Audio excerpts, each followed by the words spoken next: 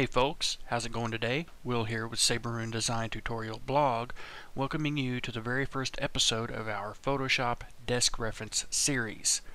The series is going to be a little bit different from the tutorials that we usually do. Typically, our tutorials, and most other tutorials that are available, focus on design techniques and projects. The Desk Reference series is instead going to focus specifically on the Photoshop user interface and the tools contained therein. The goal of this series is not to teach you how to use Photoshop as a whole, but rather to break Photoshop down into its individual parts and become familiar with those parts on a case-by-case basis. The Desk Reference series won't be replacing our standard tutorials. Instead, it's designed to complement the other tutorials that you're used to seeing here. If things work out like I hope they will, the Desk Reference series will enhance your understanding of the techniques and projects that are shown in our other tutorials. Let's get our first desk reference tutorial started. The focus of today's tutorial will be the Hud Color Picker. Everyone knows what the Color Picker is. It's one of the first things you learn when you first dive into Photoshop, or any other graphic editing software for that matter. Typically we bring up the Color Picker by clicking on the foreground or the background swatch in the toolbar. There are a few ways you can change the swatch color.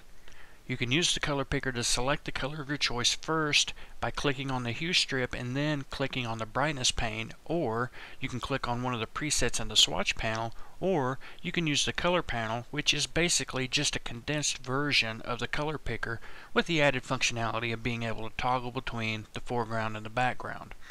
There are other ways of course, but those are the three most common. What you may not know of is a thing called the Hud Color Picker. If you don't already know, HUD or HUD stands for Heads Up Display.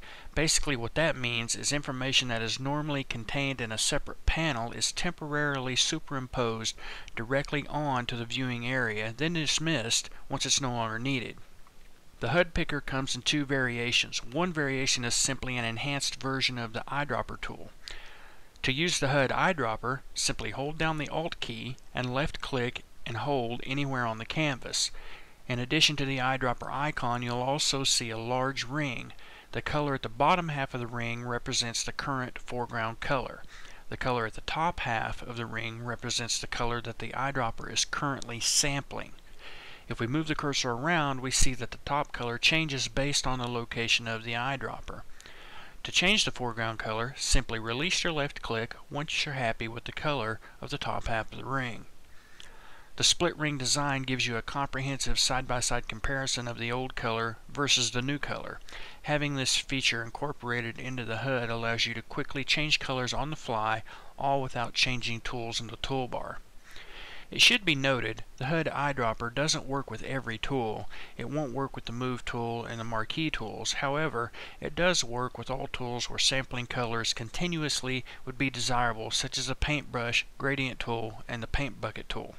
If you are using a tool that the HUD Eyedropper will work with, the icon will change to the eyedropper icon when you hit the Alt key. If the foreground color you want does not exist on the canvas, you can summon the more robust Hud Picker. To bring up the Hud Picker, hold down the Alt plus Shift and take a quick look at the cursor.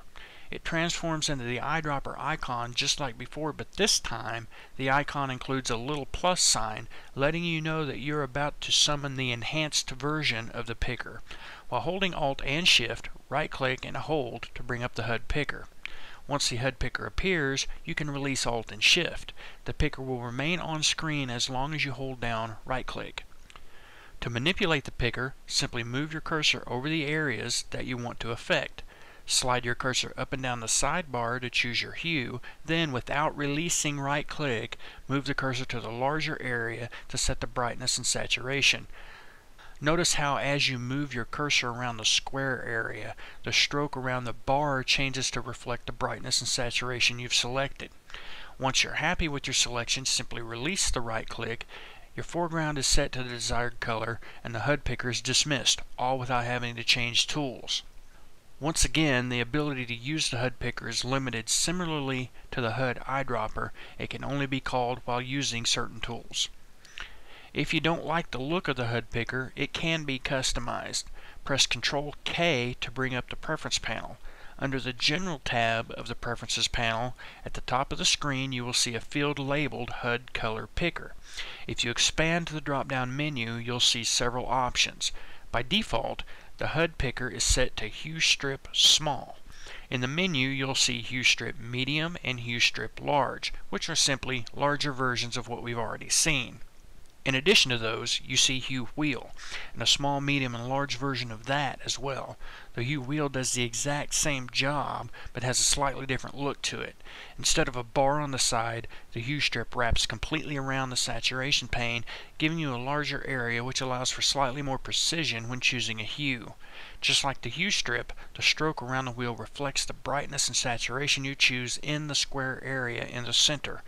Just as before, when you're happy with your selection, release your left click and your foreground is set and the picker is dismissed. And that's going to do it for our first episode of the Desk Reference series. I hope you enjoyed the tutorial, and remember to visit www.saberoon.com for more Photoshop tutorials. And as always, thanks for watching, and I'll see you next time.